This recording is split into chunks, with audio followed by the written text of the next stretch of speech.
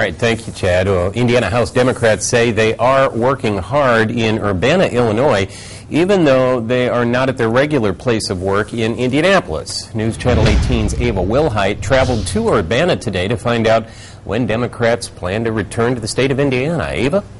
Well, I spoke with Representative Sheila Klinker, and she says they are hoping to come to a resolution with Republicans quickly so they can come back to Indiana and get back to the State House.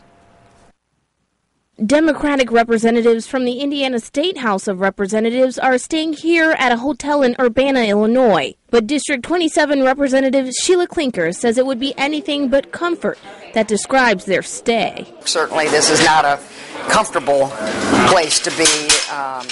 We'd much rather be home working, but there does come a time when you have to make a difference when some of the legislation is overreaching. Klinker and her Democrat peers left the state of Indiana to break quorum in the House of Representatives. Klinker says they are in the Hotel Conference Center working on amendments to the budget, immigration bills, and education. The reason why we're breaking a quorum at this time is to bring the conversation to the middle and to try to get some resolution on some of these very divisive issues. Klinker says all of the House Democrats have refused to take the per diem while working in Urbana. You're pulling on your own pocket. You and your family are staying for the state. Yes, and that's okay. We didn't feel like we should certainly take the state money while we're here.